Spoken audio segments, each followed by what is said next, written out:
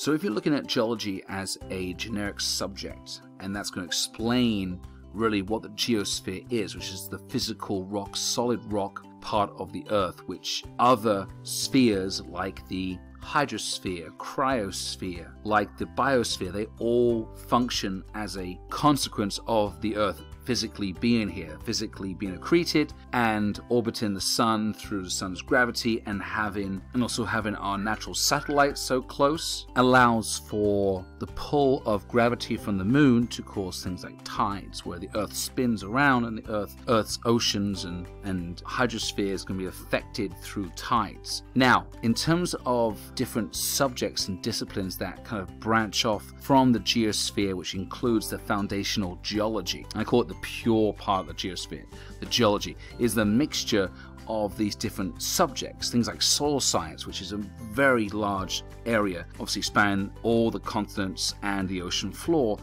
Archaeology and how you're using the rocks and geology to figure out different specimens and artifacts. Then we're looking at all of the water-based subjects, hydrology, glaciology, limnology, all based on how the water flows and behaves and exists on top of a solid rock layer. Also got groundwater as well, which is in between the rock, and the dissolution of softer rocks through chemical and physical weathering, making caves and caverns. Looking at climatology and how the water in the atmosphere, water vapors, go into effect and carve and change and manipulate the Earth's surface. You have erosional processes, looking at ecology and how the living biosphere is going to live and interact with the geosphere, the physical rock part. Paleontology, which links to archaeology, looking at different life forms in the past. Then you have the pure geography of the locations and maps and how the Earth shapes different geographies and landforms and geomorphology.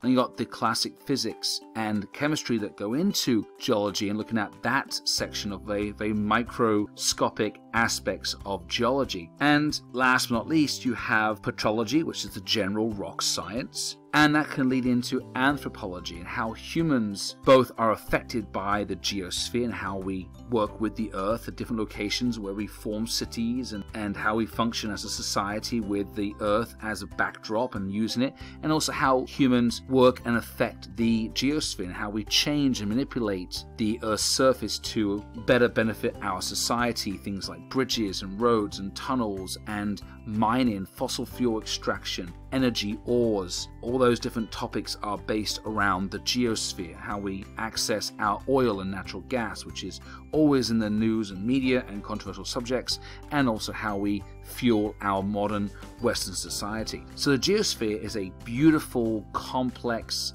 an intriguing subject which covers the fundamentals of all science on this planet, but also we can look at the geosphere and geology of other planets in our system called planetary geology. And that's the geosphere. Geosphere is one part of the Earth's spheres, like with the biosphere, and is important in its own way to explain the fundamentals of how this planet functions, how the physical solid rock of the planet functions. This is the Earth Science Classroom. Thank you for watching. I hope you enjoyed the content.